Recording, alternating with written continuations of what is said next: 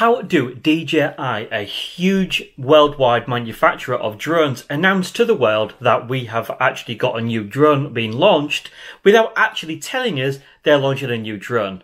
Quite simply, they launch app version 1.4.8 with added support for the DJI Mini SE. Dropped a bit of a clanger there, but this is DJI, so God knows what they're thinking.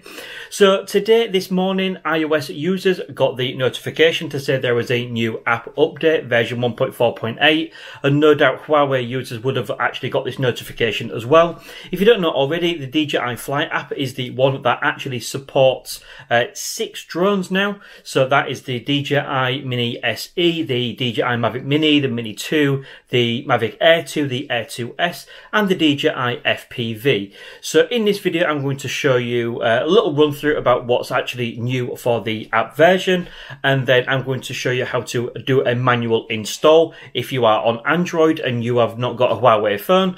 And then what I'm going to do is I'm going to then, on a follow-up video, I'm going to go out, I'm going to test the features and just see how it performs. So let's get into it. So first things first then, let's take a look at what is actually new. As we've already discussed, we have added support for the DJI Mini SE.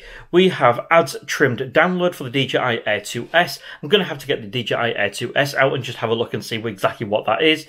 Optimizes camera exposure parameter adjustment. Again, I'll get the drone out and just see exactly what that is. Hopefully that's something to do with the exposure issues and not being able to lock in that exposure.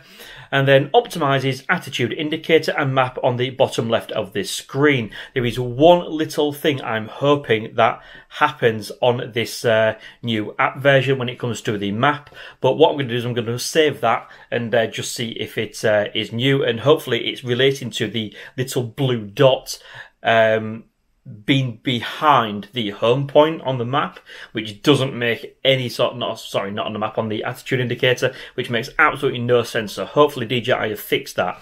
So what I'm going to do is I'm going to show you exactly how to install it. And again, as I've already mentioned, iOS users would have got the update automatically, or at least you can update it through the App Store. Huawei uses the exact same. Unfortunately, because the DJI Fly app is not on the Google App Store or Google Play Store, we of course need to do a manual install. So what I've done is, even though the iOS version came out this morning, I have waited a few more hours just to be able to bring you this complete video to give you this tutorial on how to install, because some of you do still appreciate it. So let's take a look at how we're going to do that now. So if I open up my DJI Fly app, then as you can see, I've had absolutely no prompt to say there is a new app version available. Now, at some point, you will get this notification up on your screen to say app version 1.4.8 is now available. But given the fact that the app version was launched for iOS this morning and Android was about 30 minutes ago, I'm going to show you how to do the manual install so you don't have to wait for it to pop up within the Fly app automatically. So let's get started and let's show you how to do that. So all we need to do is open up a web browser then, as you can see. Go into our type box, and we're going to type in DJI, and then as you can see, we have got the DJI Fly Download Center. Now, it doesn't matter whether you're doing on the download page for the Mavic Mini, the Mini 2, or any of the DJI drones, basically it will download. So let's click the DJI Fly Download Center then. And as you can see, DJI have still been a bit lazy and still showing the iOS version as 1.4.2 and 1.4.2 for Android, which is a bit lazy since we've had 1.4.4 recently as well. So they really need to step that up. But anyway, what we're going to do is going to go ahead and click the download Android APK. And as you can see, that is DJI Fly version 1.4.8. So we'll go ahead and click OK, and of course we are downloading the file now. So that is now downloaded, so we're going to click ahead. And do you want to install an update to this existing application? Your existing data will not be lost. Let's go ahead and click install. Right, so now that app is installed. So we're going to go ahead and click open, and we'll open up the new version of the DJI Fly, initializing resource data and starting the app up.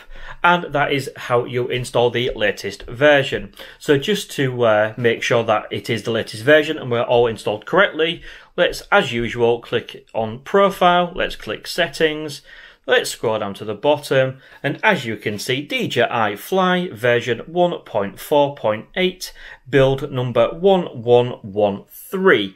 So now I've shown you guys how to install that, and we have looked at the new features, including the imminent launch of the DJI Mini SE. What I'm going to go ahead and do now is take one of my drones out for a flight and just see if I can see any of the new features and just test out that new compass or attitude indicator. I'm really excited to see if that's been fixed. So what I'm going to do is I'm going to launch that video in a few hours time from now, and please do subscribe to the channel and hit that bell notification to make sure that you don't miss out on that video launch. Hopefully you found it useful. Thank you very much for watching, and see you again soon.